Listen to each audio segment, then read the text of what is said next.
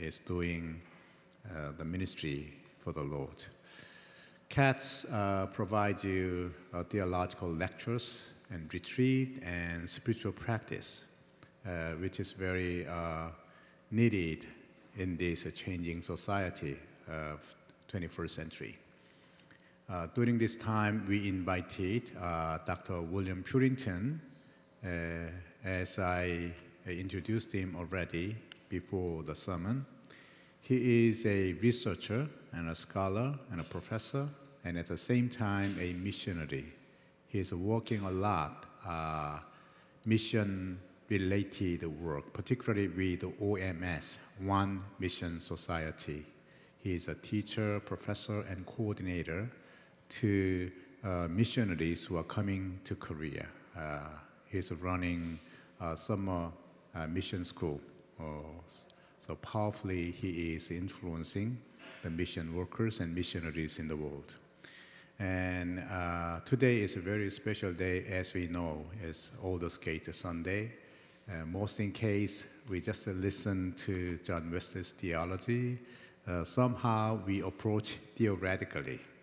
But at this time, Dr. Purinton is an expert 20th-century renewal movement, obviously, which is related to John Wesley's Holy Spirit movement. And June 2nd and 3rd, also, there is a huge conference on Jonathan Edwards in Semonan Church, and also in Ansan on C.S. Lewis by Dr. Alistair McGrath, who was my teacher also when I was studying at Theological School. He is a professor at Oxford, and he was invited by the Korean church. So it's kind of a linked spiritual movement, how we, Christian church has been formed during modern time and post-modern time. So today, very special, Dr. Purinton will introduce how that renewal movement during 20th century, particularly early 20th century, happened in the States. So we will invite him. And then as we begin, can you pray? Let us pray. Oh God, thank you for blessing each one of us, so that providing this wonderful CATS lecture by Dr. William Purinton, as he speaks, help us and help him to listen and to deliver your word, and how the church activity and how the spiritual church has been formed in this world. Oh God, be with us and send your Holy Spirit. So as we listen, feel the power of your Holy Spirit. Keep Dr. William in your hands. Thank you, Lord. We pray in Jesus' name. Okay, now welcome him with our applause.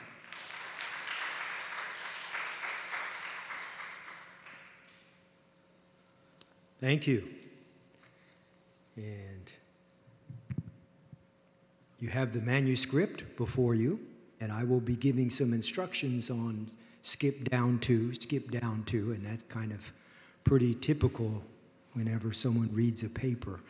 We had the Korean expression, big hand, kunson. So we always make too much, right? A lot.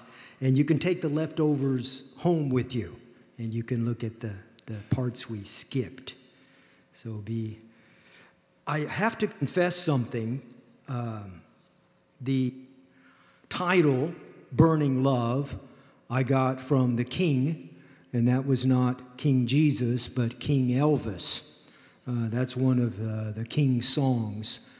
If you know Elvis Presley, you probably know that. A hunk of burning love, yeah. I got that title, and I was trying to think how I could fit it in, but I won't be doing an Elvis impersonation. Sorry about that. We will spend some time looking at Wesley, and the Wesley part will probably be about half, and then we'll go on to his grandchildren. Now, if you know anything about the life of Wesley, John Wesley had no biological children. He married late, and he married late enough so that his wife would be unable to have children.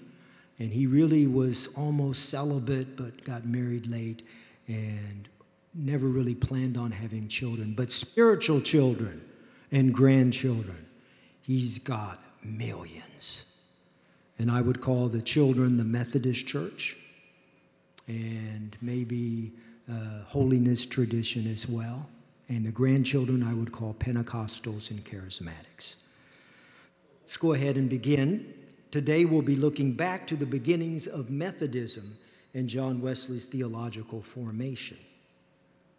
When some scholars look back, they see Wesley's theology as a product of Western Latin theology, Augustine. Others see it from Eastern, which would be Greek theology, Chrysostom. One area that is commonly agreed upon is the Anglican roots of Wesley's theology, but we're far enough away from Anglicanism that we really don't appreciate the fullness of what that means. And when I say far enough away, we're in the 21st century, the Anglican tradition is quite a ways away, although geographically here it's not too far away, just down the street. And then we look at the 18th century, we can see the influence of both Puritanism and Pietism in almost an equal proportion. John Wesley thought of himself as a Christian from his mother's womb.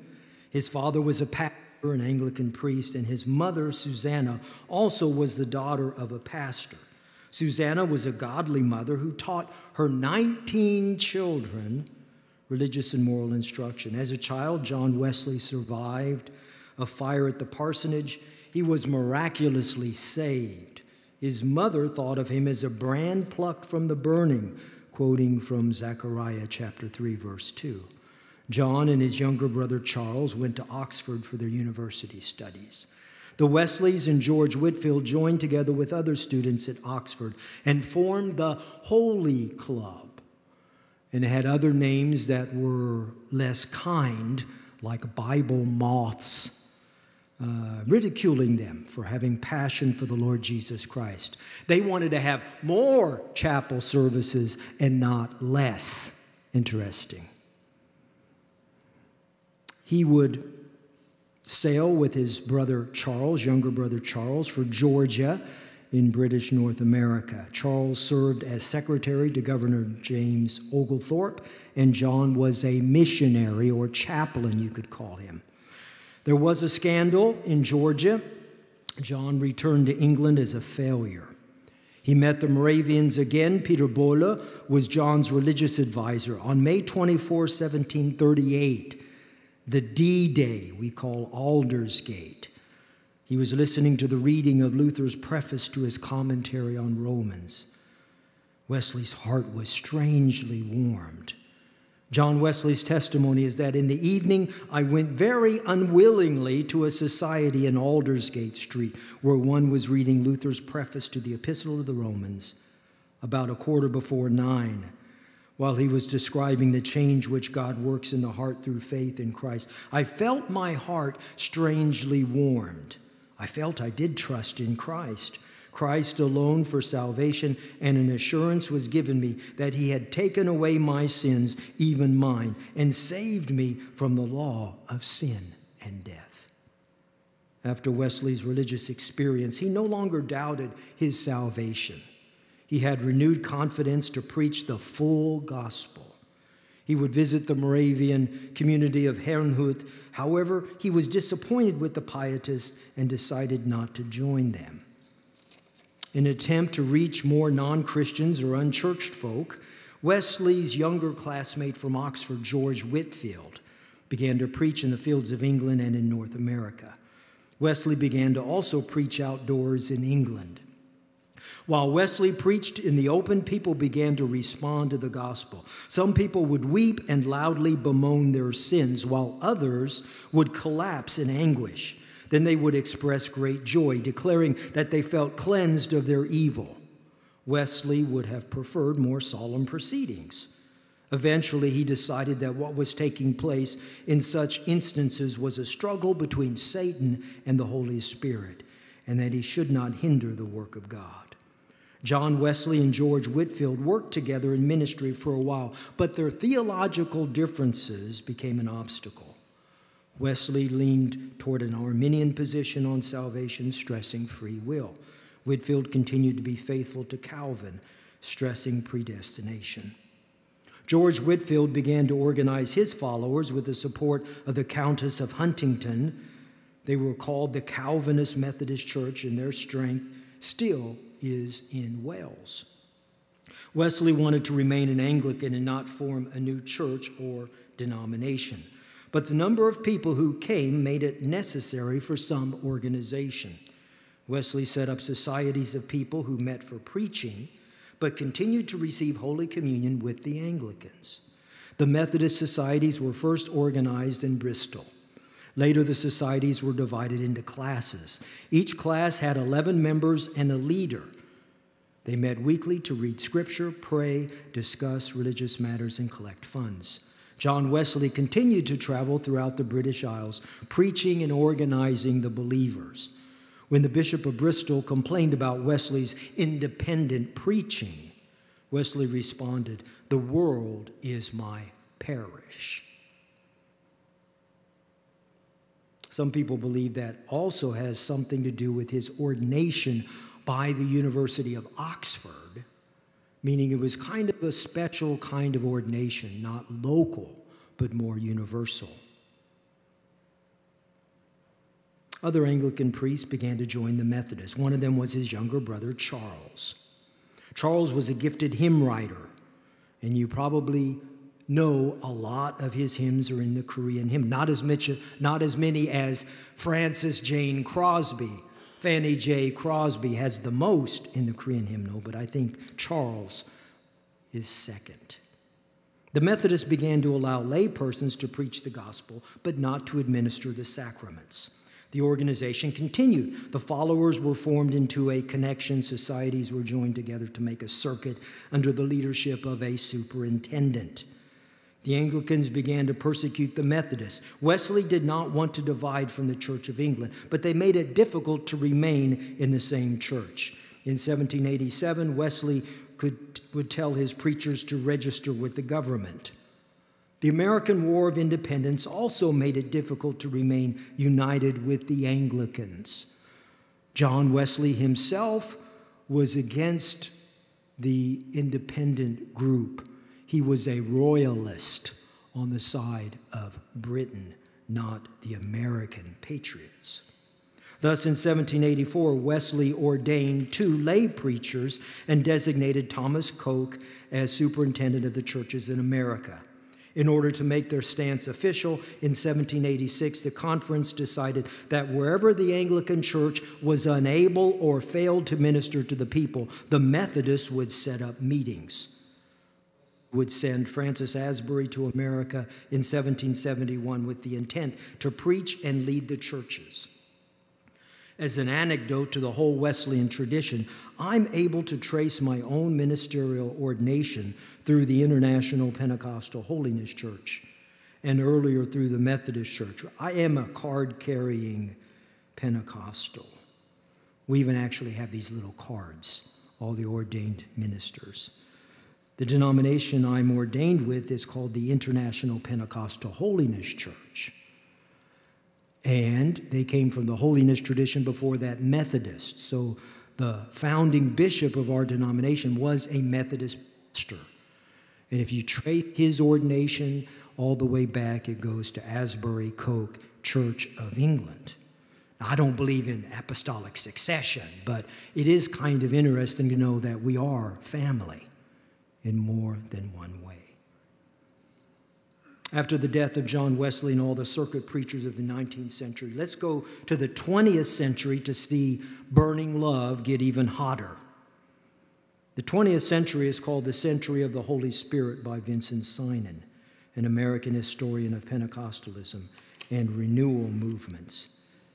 As we begin the 20th century survey, we first see a Methodist pastor named Charles Fox Parham as instrumental in the start of Pentecostalism.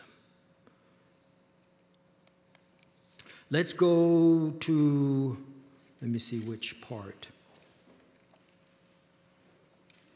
I have two manuscripts. I've got the big size that I can see and the small size that you guys can see.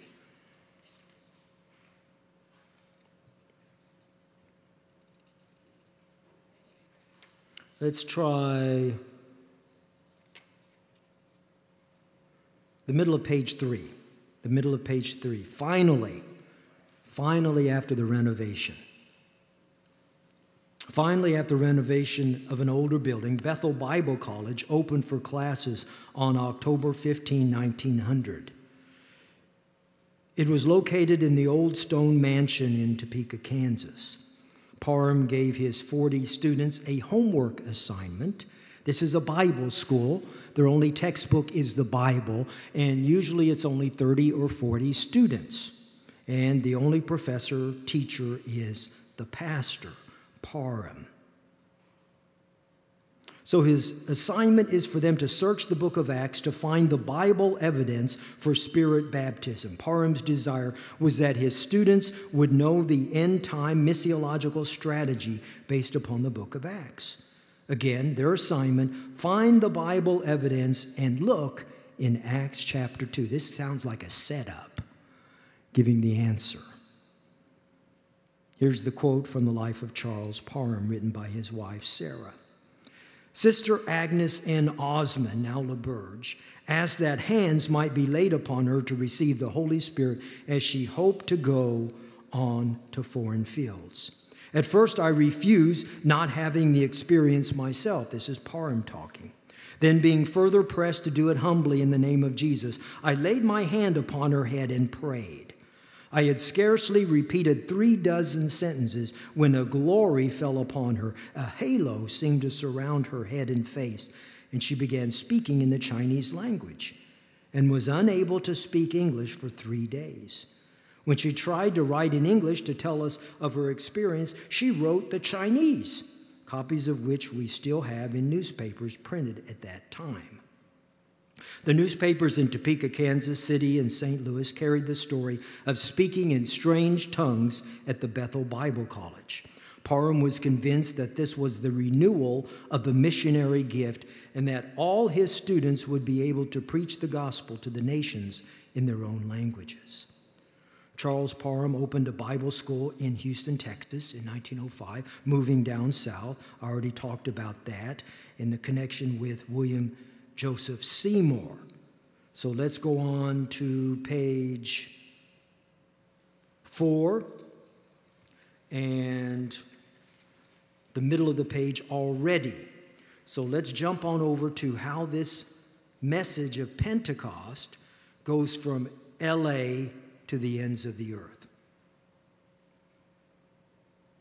The list, do you see that right in the middle? The list of Azusa pilgrims included Florence Crawford, Portland, Oregon, William Durham, Chicago, C.H. Mason, Memphis, G.B. Cashwell, North Carolina, Glenn A. Cook, Indianapolis, R.E. McAllister, Ottawa, Ontario, Rachel Sizelove, Missouri, and Samuel Sell, Arizona.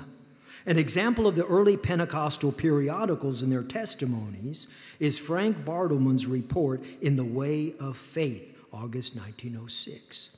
Strong men lie for hours under the mighty power of God, cut down like grass. The revival will be a worldwide one without doubt.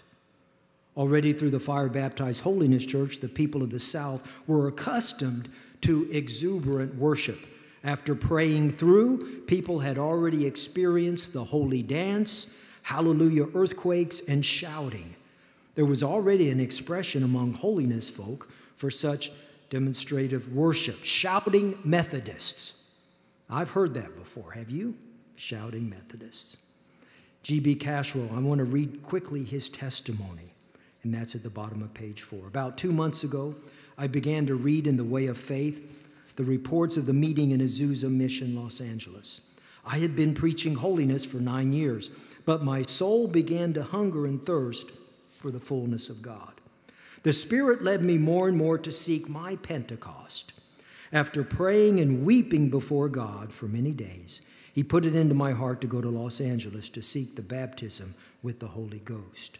As soon as I reached Azusa Mission, a new crucifixion began in my life, and I had to die to many things, but God gave me the victory. The first altar call, I went forward in earnest for my Pentecost. I struggled from Sunday till Thursday. While seeking in an upstairs room in the mission, the Lord opened up the windows of heaven, and the light of God began to flow over me in such power as never before. I then went into the room where the service was held, and while Sister Lum was reading of how the Holy Ghost was falling in other places, before I knew it, I began to speak in tongues and praise God. A brother interpreted some of the words to be, "I love God with all my soul." He filled me with his spirit and love, and I am now feasting and drinking at the fountain continually, and speaking as the Spirit gives utterance, but in my own language and in the unknown language. I find that all has to be surrendered to God, our own language and all, and he speaks through us English, German, Greek, or any other tongue in his own will and way. Okay, you can read later the many countries that had influenced and became vehicles of communicating the message of Pentecost. It's amazing.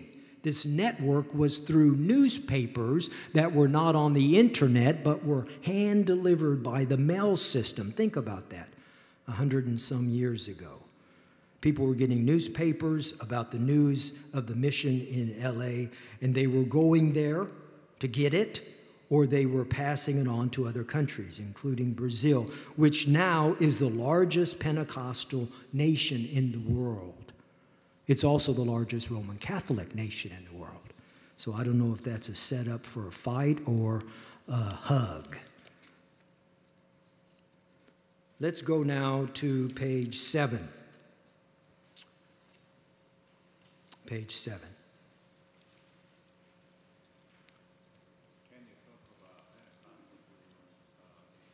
In Korea, Mary Rumsey, yes, we can do that, page 6. Page 6. Second paragraph, thank you. Thank you. The Pentecostal movement did not reach Korea until 1928. Many years after the revivals in Wonsan and Pyongyang, 1903-1907, Mary Rumsey, an American Pentecostal missionary in Japan, arrived in Incheon and began to establish the Pentecostal movement in Korea. After receiving the Pentecostal experience herself at Azusa in 1907, she returned to New York, that's Rochester, and studied at Elam Faith Home and Missionary School. She had ministerial credentials with them as well. Rumsey's ministry began at Methodist Hospital in Seoul. She began to lead Pentecostal services at the hospital. Later, some Koreans joined her ministry. One of the earliest converts was Ho Hong, a member of the Salvation Army. They began a church named Sobungo Pentecostal Church in Seoul. I do have some literature that shows the address. I need to check it out.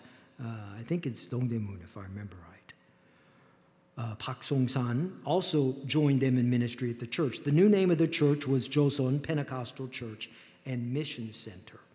Mary Rumsey had to return to the USA during the war years by order of the Japanese government, being an American citizen, of course.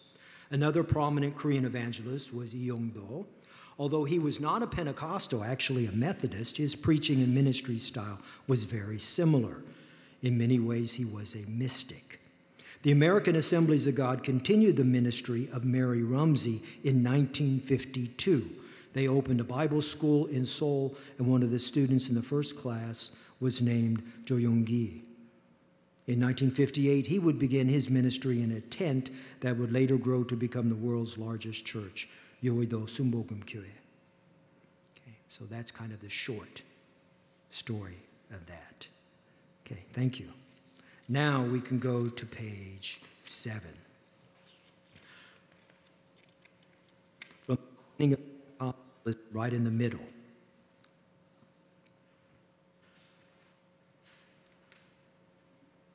Highlighting the charismatic movement. From the beginning of Pentecostalism, there had always been times when non-Pentecostals experienced the baptism in the Holy Spirit in tongues. Receiving the baptism in the Holy Spirit in tongues meant, however, that you would convert from your church to Pentecostalism. Neo-Pentecostalism is a different phenomenon. People would receive the baptism in the Holy Spirit in tongues and would remain in their own church. Other mainline Protestants and evangelicals began to receive the baptism in the Holy Spirit and tongues. Among them were, you can see the names there, and you can see Ross Whetstone, a United Methodist. Indeed, the new wine had come to the old wineskins. Typologies are ways of making distinctions, classifying, and helping to make the pieces fit inside a whole. Henry Van Dusen called Pentecostalism the third force in Christendom in an article in Life magazine, 1955. Leslie Newbegin, in The Household of God, views three streams within Christianity: sacramental, evangelical, and Pentecostal. D. William Falpo, in his The American Pentecostal Movement, organized classical Pentecostals as belonging to one of three groups: Keswick, views of sanctification; holiness, views of entire sanctification, John Wesley's influence; and Jesus-only view of the Godhead. That would be the United Pentecostals and some other groups that baptize in the name of Jesus. And now let's go to, page 8. Talking about the third wave,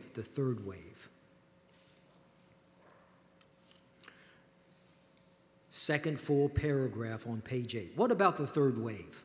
It was a term coined by C. Peter Wagner in his The Third Wave of the Holy Spirit. Third wavers do not see themselves as belonging to the first wave, Pentecostal, or to the second wave, Charismatic. Leading up to the third wave were the healing evangelists, especially William Branham and Oral Roberts, and the latter rain. One of the third wave groups is Calvary Chapel. In December 1965, Chuck Smith, ordained with the Foursquare Church, became the pastor of a small congregation in Southern California in Costa Mesa. 3 years later, they became independent, leaving the Foursquare denomination. Calvary Chapel became part of the Jesus movement when Lonnie Frisbee, that's his real name, a hippie convert, moved in with the Smith family. There were many mass baptisms in the Pacific Ocean. The mother church in Costa Mesa began to give birth to many daughter churches that are all over the globe. A second group is the vineyard churches. There were vineyard churches from the mid-70s, but the real impetus of the movement began when John Wimber led his Yorba Linda congregation from Calvary Chapel to the Vineyard Association. Vineyard churches see themselves as the radical middle between evangelicals and Pentecostals.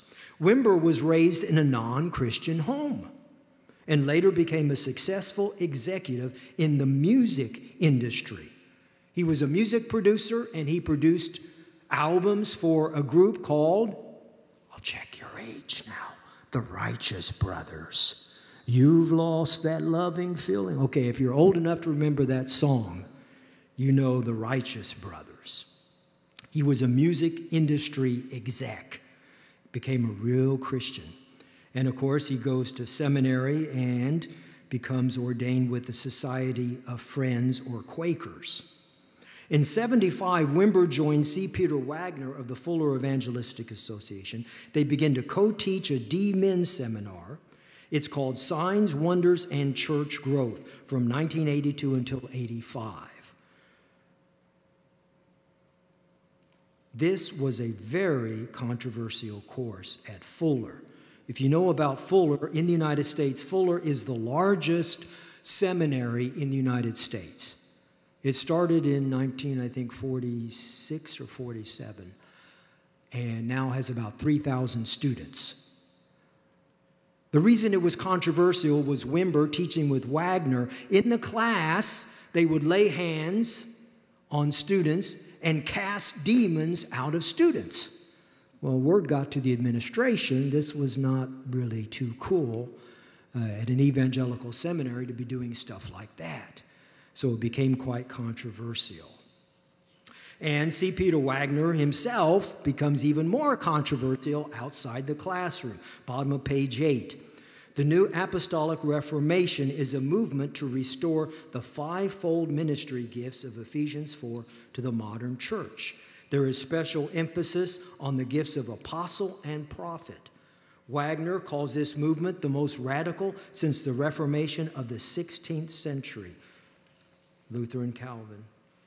As part of the restoration of the prophetic and apostolic gifts to the church, a number of Christian leaders began to minister in the Kansas City area. This is called the Kansas City Prophets. And of that group, you should probably know or probably might have heard of Mike Bickle and IHOP. Now, IHOP is not the International House of Pancakes. I know that restaurant. Eaten there many times. This is IHOP International House of Prayer. And it's a 24/7 prayer ministry in a suburb of Kansas City called Grandview. They have their own Bible school. And I've met lots of Koreans, including my nieces, who have been there and talk about going there to spend a couple of weeks or a couple of months. Also, there was more revival connected with the third wave in Toronto that they called Holy Laughter. Everybody knows about that, right? Holy Laughter. And that was at a vineyard church that, of course, John Wimber came and kicked out personally. And that was all due to the Holy Ghost bartender, Rodney Howard Brown, a South African Pentecostal evangelist who started actually in Florida. So let me go to the last few paragraphs to sum it all up. David Barrett's World Christian Encyclopedia, page 9, right toward the bottom. David Barrett's World Christian Encyclopedia gave figures that the Pentecostal, charismatic, third wave movements had passed up every traditional confessional group of Protestantism to be highest in numbers, second only to the Roman Catholic Church. Mega churches include Yoido, Sumbogum Kyoe, everybody knows that church, Hotebeche, Methodist Pentecostal Church in Santiago de Chile, Visión de Futuro, Deeper Life Bible Church in Nigeria, and Brazil para Cristo. How do you keep the fire burning, that burning love? Max Weber spoke about the routinization of the charismata, meaning that dynamic movements become organizations by the second generation in the absence of the original founder's fire. Another question is whether or not Pentecostal charismatics can become agents for change outside of the church, in society and politics. And this is being answered in the affirmative, especially in Central America and South America. Predictions made as early as in the 1970s by the World Council of Churches saw the real growth of the church to be, number 1, non-white, number 2, from the Southern Hemisphere, number 3, Pentecostal or charismatic. This lines up with Philip Jenkins, The Next Christendom, the Coming of Global Christianity. Thank you.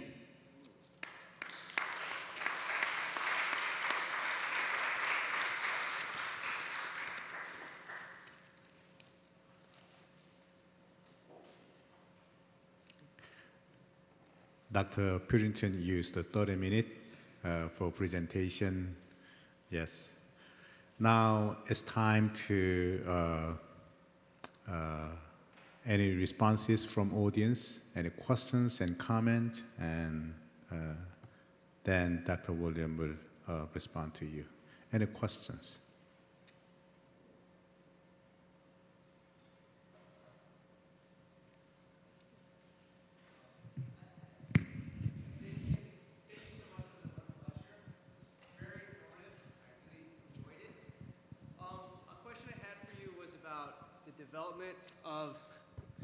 The question I had for you was about the development of religious nuns in America and to what extent this new movement could engage this community. Nuns. N-U-N? So my generation.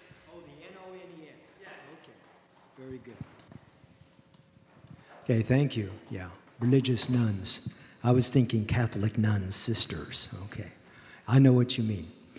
I would say that there is a group of Now, the one thing that I probably failed to do in this paper that I would be castigated for maybe at an academic conference is I didn't really connect the dots completely between Wesley and Pentecostalism, because frankly, that's very controversial. And a lot of people don't see much connection. But I went ahead and started coloring in all the places. But yeah, the religious nuns, actually a lot of people are being attracted, probably in the States. There are two churches that are really growing. One is the Emerging Network, which is getting the attention of nuns, those who have no church background. And really, and nuns is more not people who never went to church, but went to church and got burned out or got S&T, sick and tired of evangelicalism. So the emerging church is getting the attention of some of these people, and there are all kinds of emerging churches now. Some of them recently have had some problems. If you know what's going on in America, some of them big problems like Mark Driscoll. The emerging church is one option. The other one is the prosperity gospel. And this is connected with Pentecostal charismatic movement, and a lot of people would call it a wrong direction, would not be happy with the prosperity gospel. But it is catching the attention of millions of people in America, especially in the African American community. And a lot of people are really grabbing onto this message. I mean, think about Joel Osteen. I would call that prosperity gospel. That's actually America's largest church, Lakewood Church, non-denominational charismatic. So I think those two might be getting a message that's being heard. But the whole thing about Pentecostalism is they still hold to the radical experience. And that is still attractive to nuns. I mean, I don't want business as usual, Sunday-only church. I want something radical, something wild to get my attention. And Pentecostal charismatic and the third wave definitely have that. And if you even know anything about IHOP, if you see what's going on there, it's very attractive to people who are, it's not really too churchy. It's really different. And they even sometimes have rock and roll music. So that all that kind of stuff, hooks, get the attention. Good question. May I ask Yes. questions? In the case of John Wesley, Yes. He also had a radical experience in Yes. terms of a spiritual experience. Not only on May 24th, particularly in the Path Lane gathering, Yes. and also January 1st in 1739. Yes. Their prayer meeting was a radical Pentecostal all night. experience, and after that, many radical things happened. Yes. But John Wesley didn't stop there. He integrated his spiritual passion with social transforming movement. Yes. So that in the link to Pentecostal movement in America and also overall in the world these days, how you can connect with John Wesley and Pentecostal movement? With the social justice. Yeah, social justice. I do believe in the third world, I hate to use that word, majority world, it's happening. It is happening, especially in Central America and South America, especially Brazil. There are Pentecostals who are on the leading edge of social reform and social justice. In America, things are still a little more on the retrograde, on the conservative side. In fact, some of the prosperity gospel people have been very much in favor of President Trump and the kind of Republican agenda. So they've been on kind of that side still, along with many evangelicals. But there are, in the African American, I must emphasize, African American, in the paper I say that Pentecostalism has two parents, a white and a black. And the African American side is not socially, theologically conservative, but not socially conservative. So we can see a lot, especially in the largest Pentecostal denomination in America, the Church of God in Christ, which is African American and sadly is overlooked by most historians and theologians, but they are definitely on the cutting edge. Excellent. Thank you. Any other? Yeah. So, thank you for your lecture. And can you find some relationship between charismatic and Pentecostal movement and economic growth, especially the whole economic growth in whole country, in certain stage of different economic level, probably Pentecostal movement can be start up, but in quite stabilized level, it's hard to find that kind of movement to study it or something like that. Now, I can't see a direct relationship between Pentecostalism and economic growth, but I can say that for Pentecostals themselves, this whole idea of prosperity gospel, Pentecostals traditionally, if you look at the biographies of many, and of course this is again controversial, there are some people who say Pentecostals were kind of the working class or lower class, the proletariat. Some people saw them that way. In fact, there was a book written by H. Richard Niebuhr, who was professor at Yale, The Social Sources of Denominationalism, and he saw them as the church of the disinherited. So in Korea, you would call that Minjung. So they were kind of the church of the poorest of the poor, and many of them uneducated, even illiterate. And so you can see some of that. So they were at the bottom, and they started coming up, that economic lift. And the same thing you could say in Korea. The theology of hope and the theology of prosperity are kind of cousins. And it depends on how you hear that, whether this is my chance to get more money or it's my chance to help my neighbor.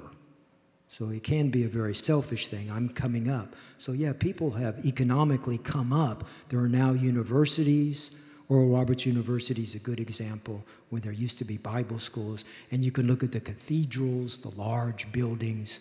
When I think about Lakewood, I've never been there personally, but that building they bought used to be the basketball arena for the Houston Rockets. And I mean, unbelievable, the millions of dollars they have. So these people have money and they're coming up. But question, will that economic lift for me be an opportunity to give to my poor brother and sister? That's the question. So yeah, there is some economic lift. Thank you. Any other comment or questions?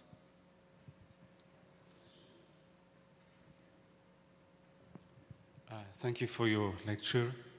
Just a question that I have. I would like to pose it to you as a church historian, and I would like you to look into your crystal ball. What will the church look like in 30, 40 years? If we look at the upcoming of the nuns, which is a real force all over the world, the Pentecostals, the Wesley, children of Wesley, what do you think the church will look like? Well, when we look at the parts of the church, global church, that are growing phenomenally, just like Jenkins and just like the report from the 1970s by the World Council of Churches, it's Sub-Saharan Africa, it's Latin America, and it's in Asia. And that growth is not always among what we would call classical Pentecostals. There's a group that Barrett identifies. Barrett is an Anglican whose background, I think, is in statistics or computers, something like that, and he became an Anglican priest later in life. But he did a lot of statistical work, and that's how he came up with that encyclopedia. He's talking about non-white indigenous, and many of these churches are prosperity gospel. So I think the real question will be, how fluid are we theologically? Because right now, we're saying those people are heretics.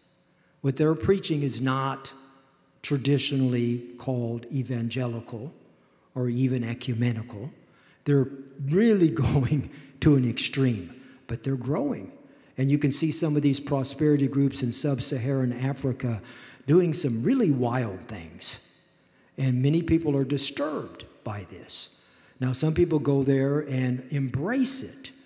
But when you see the pastor who becomes a bishop, who now becomes the Messiah, what? He is our Christ. And a lot of people are concerned about that. So the question is, the church is growing, but it's not in the pattern that we're accustomed to.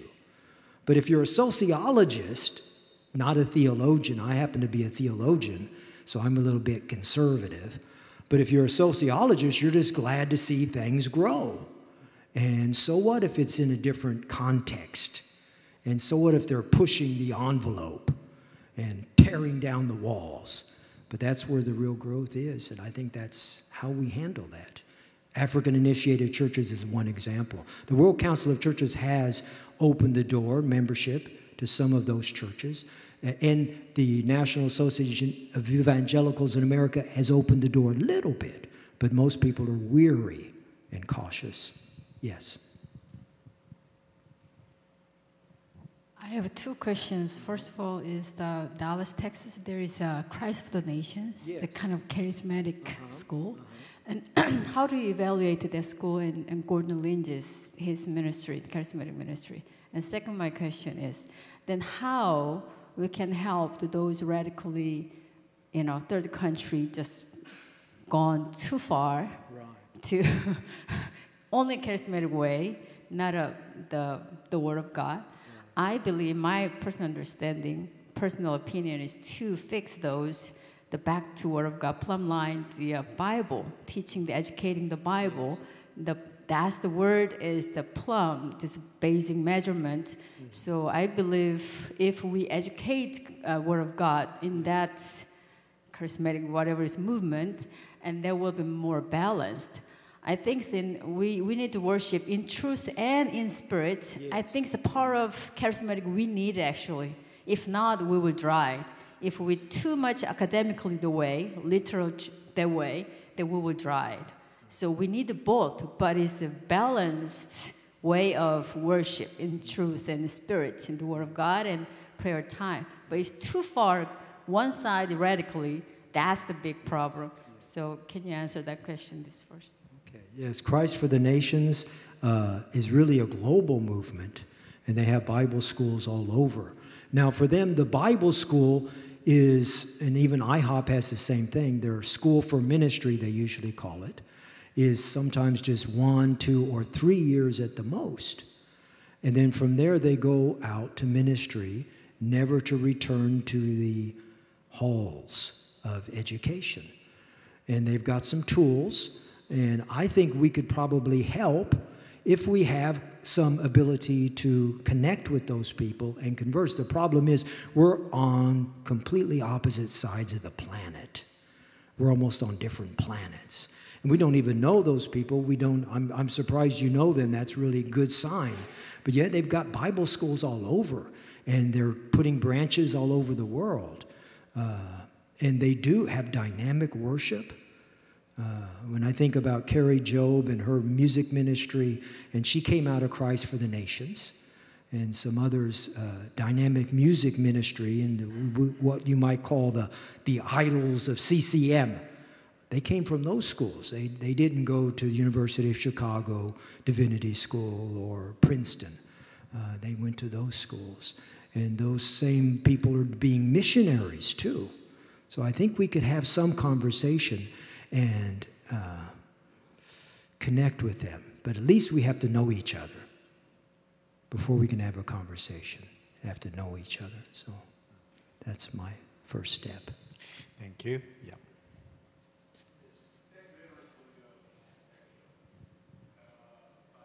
I have a different version of the question to you. Yes. As we see, I heard that Europe and the United States, most those big church buildings are empty. And there is a Christian, believes there, many people are still Christians, but they don't go to church. I wonder whether that is related to the economic growth.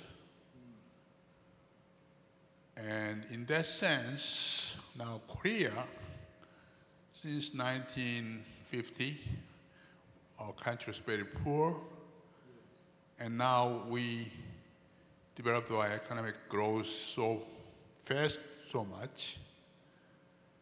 Yet our Christianity moved, pretty big during the last 50 years. But what will be happening in Korea, the church populations, and are there any possible situation that the church will be empty in Korea, like Europe or USA? But your prediction and your, thought. Oh, I'm humbled by these questions. What you're talking about is post-Christian experience that's going on in Europe and some people would say North America. Again, when you see some churches closing, you look across town and see other churches opening. So it's not even, and actually even in Europe, the traditional cathedrals and denominations are dying. And you might even make a case for that in the U.S. with what we call mainline denominations. They're going down in attendance, but again, some of the prosperity gospel and immigrant churches. In America, the fastest growing churches are Hispanic. And that's true of all denominations. So if you go to any denomination, United Methodist Church, PCUSA, any mainline or even evangelical or Pentecostal like the Assemblies of God, you ask them, where's your fastest growing church? And you find out it's usually Hispanic or Korean American or African American. It's an ethnic church that's growing. And some of these are staying within the denomination, the Anglo-white denomination. Some are becoming separate and growing. And this is all, and same in Europe. The largest church, what was this, maybe 20 years ago I read about this, and I saw Kiev was a Pentecostal church pastored by a Nigerian. Amazing. He had immigrated to Kiev, Ukraine, and he was pastoring the largest church in the Ukraine. And he's African, he's preaching in the Ukrainian language. Amazing. And the church is not just immigrants from Africa, but it's Ukrainian people. And you can see the same thing in North America, and maybe it will happen in Korea if there's a group of immigrants. Talbuk. I don't know, I'm just speculating. But yes, prosperity can and does kill our faith. Okay, thank you. Church is growing, but more important thing is that we need a healthy church. Yes. Yeah. Okay, now it's time to wrap up, right? Okay, I ask Reverend Reynolds come up and pray for closing.